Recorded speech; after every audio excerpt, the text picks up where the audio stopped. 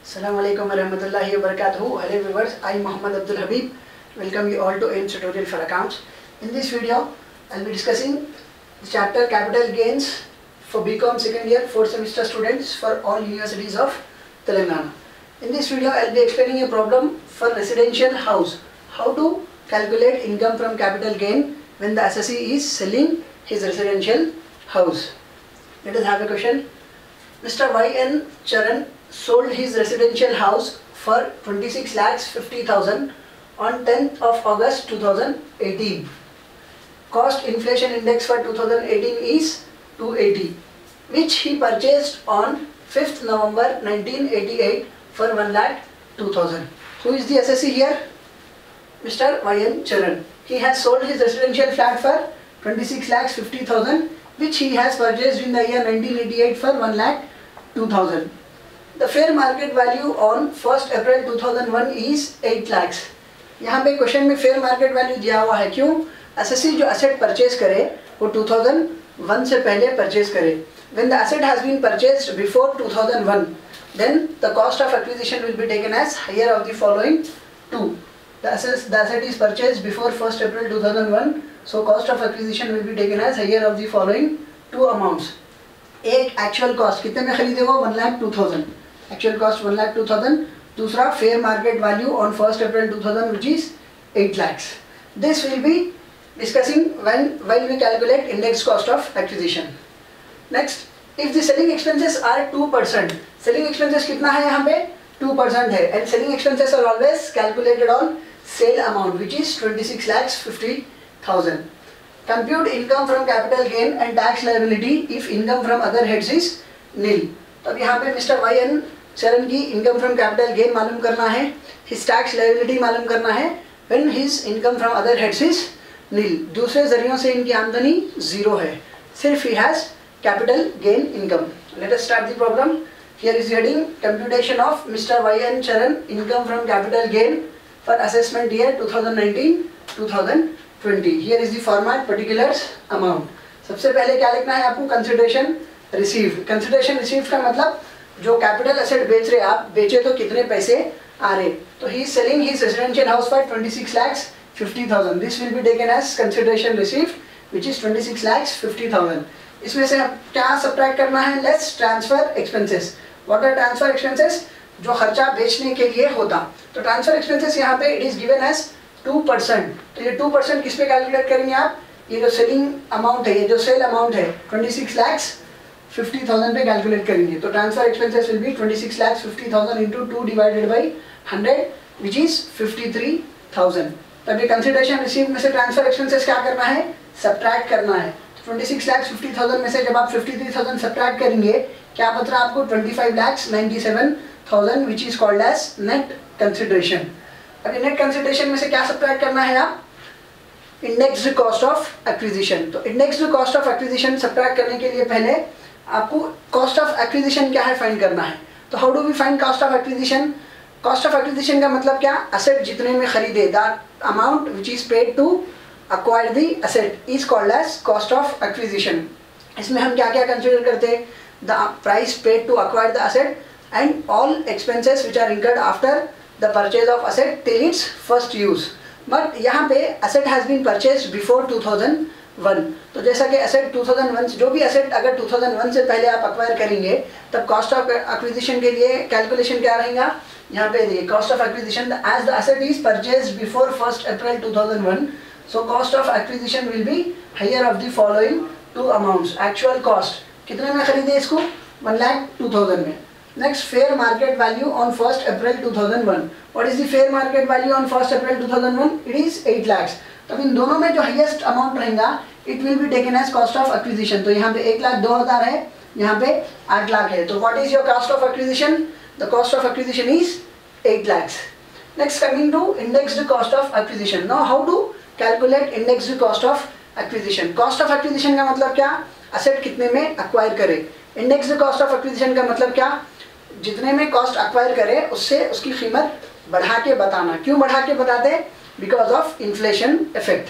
तो यहाँ पे cost indexed cost of acquisition find करने के लिए cost of acquisition which is higher of the following to 1,02,000 और 8 lakhs, तो this will be taken as cost of acquisition into 280. ये previous year index है divided by index of the year in which the asset has purchased.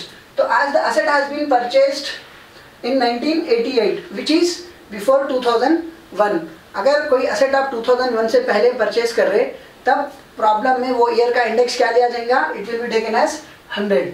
तो the calculation is 8 lakhs into 280 divided by 100 which works out to be 22,40,000. तो अब यहाँ पे net consideration 25,97,000 में से जो अमाउंट सब्ट्रैक्ट करेंगे आप less indexed cost of acquisition, it will be 22,40,000. तो अब यहाँ पे जो पैसे बच रहे 3,57,000, this will be considered as income from capital gain. तब ये वयन चरण की जो इनकम फ्रॉम कैपिटल गेन है, ये लॉन्ग टर्म कैपिटल गेन है या शॉर्ट टर्म कैपिटल गेन है. तो यहाँ पे लॉन्ग टर्म कैपिटल गेन या short term capital gain calculate करने के लिए क्या देखेंगे आप, पीरियड ऑफ होल्डिंग देखेंगे. तो as this is residential house, he has sold his residential house. तो रेसिडेंशियल हाउस अगर आप बेच रहे तो पीरियड ऑफ होल्डिंग क्या देखेंगे, if the assessee has held the asset for more than 2 years, it will be considered as long term capital asset. तो यहाँ पे उन्होंने खरीदे कब 1988 में खरीदे, बेचे कब 2018 में. तो 1988 से 2018 तक the period of holding is more than 2 years, hence it will be considered as long term capital asset. तो ट्रांसफर्ड असेट, यहाँ पे वर्किंग नोट्स देखिए, transferred asset, the asset is held by the assessee for more than 2 years, hence it becomes long term capital asset. Hence the profit on sale of that long term capital asset will be considered as long term capital gain. तब यहाँ पे mister Y N चरण का long term capital gain कितना है, 3,57,000. अब यहाँ पे अपने को एक इनकम फ्रॉम कैपिटल गेन मालूम करना था, दूसरा टैक्स लायबिलिटी मालूम करना है if income from other heads is nil.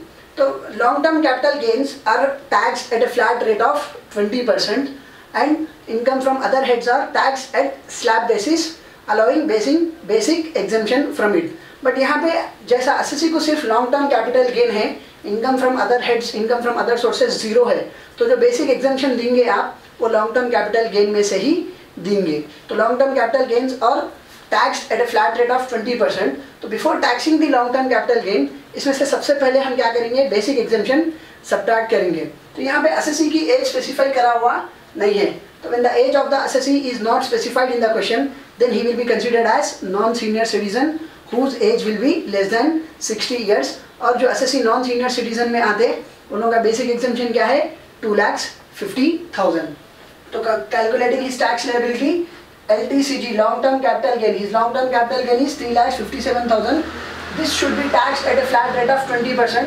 But as the assessee has no other heads of income, the basic exemption should be subtracted from long term capital gain itself. Otherwise, you would have taxed this at flat 20%, and this basic exemption should have been allowed from income from other heads.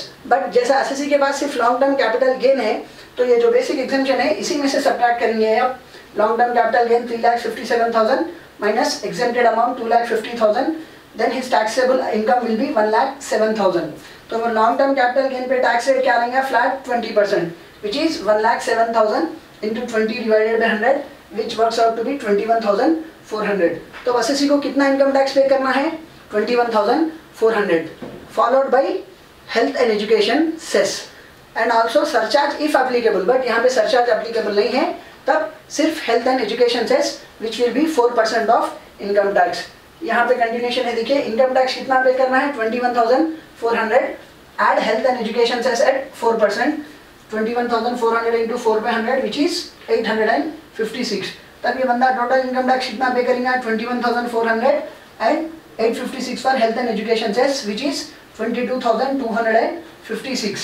तब यहाँ पे tax liability क्या आ रही है Y चरण की, 22,256. तो while calculating tax liability, the income should be rounded off to nearest 10 rupee. तब ये as the income is more than 55, तब ये 5 से it is nearest to 60, then his tax liability will be taken as 22,260. Hope you have understood the problem and you have liked my video. And if you like my video, do subscribe to my channel AIMS Tutorial for Accounts. And if you are a new subscriber to my channel, don't forget to press the bell icon for further notifications. Do like my video, post your valuable comments, do share it with your friends, relatives and all. Your one share can help someone to learn something. See you all in next video with a similar problem for selling residential house or building. Thanks for your valuable time. See you all in next video. Jazakallahu khair. Assalamu alaikum wa rahmatullahi wa barakatuh.